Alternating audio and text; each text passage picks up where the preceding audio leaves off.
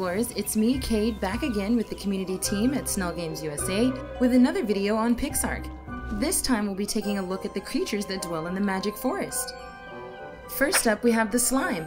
This creature is harmless. It's the only creature in the magic forest that won't attack you and eat you for dinner.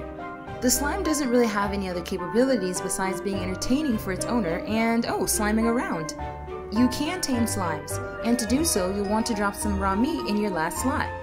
Once your slime has been tamed, you can now freely place it on your head and get back to exploring.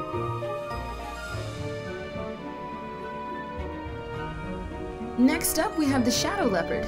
This creature is pretty aggressive and very fast. The shadow leopard lurks about the magic forest in a very devious manner, always looking for its next prey. They attack their prey at night because they're usually hard to spot in the dark, hence the name. If you want to tame a shadow leopard, you'll need a bow and some magic sleepy arrows. Once it has been knocked out, you can then add some raw meat in its inventory. Taming the shadow leopard can be very beneficial. If you're riding on one, they move pretty quickly, so if you need to escape in a hasty manner, this is the tame for you. You can also find gem spiders in the magic forest. This creature, like the shadow leopard, is quite fast, and its name is also derived from the creature itself. It flaunts some pretty impressive gems on its back.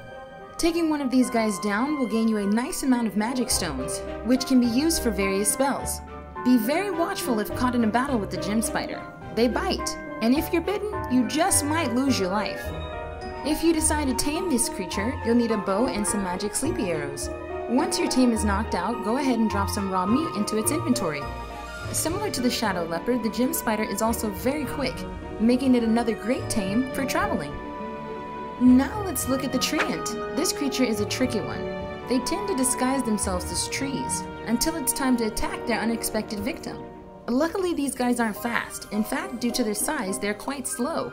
So you should have enough time to think of a getaway plan before being attacked. However, their slow speed is made up for in their incredible strength.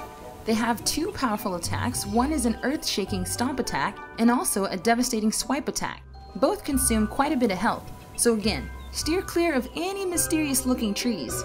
If you're daring enough to try and tame a tree ant, you'll need to use a bow and some magic sleepy arrows. Once it's knocked out, go ahead and add some magic berries to its inventory.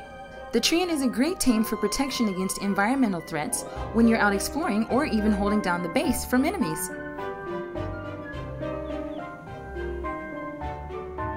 Alrighty guys, that concludes part 1 of Magic Forest Creatures. My name's Cade with the community team at Snail Games USA.